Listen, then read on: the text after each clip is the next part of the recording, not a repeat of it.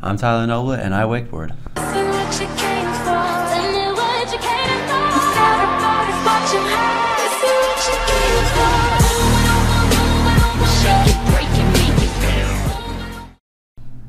I started wakeboarding when I was about 6 or 7 years old, and I started because my dad got me into it and he did it when he was a kid.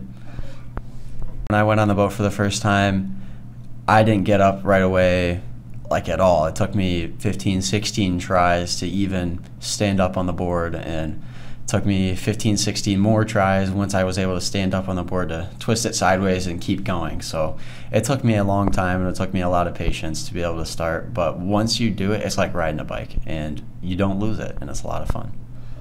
My favorite place to wakeboard is up north on a lake called Big Blue Lake, small county, and it's a sweet lake and there's not a lot of houses on it. It's a lot of trees, so the water stays relatively flat, and it's really good for wakeboarding to be able to have fun all day.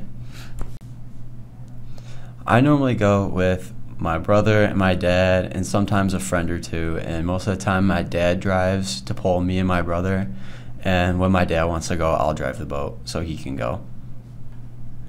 One of my favorite tricks to do on a wakeboard is probably just a frontside 180 wake to wake, or I do like 360s. So I like to do a lot of spinning, but some of the cooler looking tricks that I can do, I like to go upside down and back flips and front flips. And I don't know, it's a great variety, but some of my favorite tricks are spinning tricks.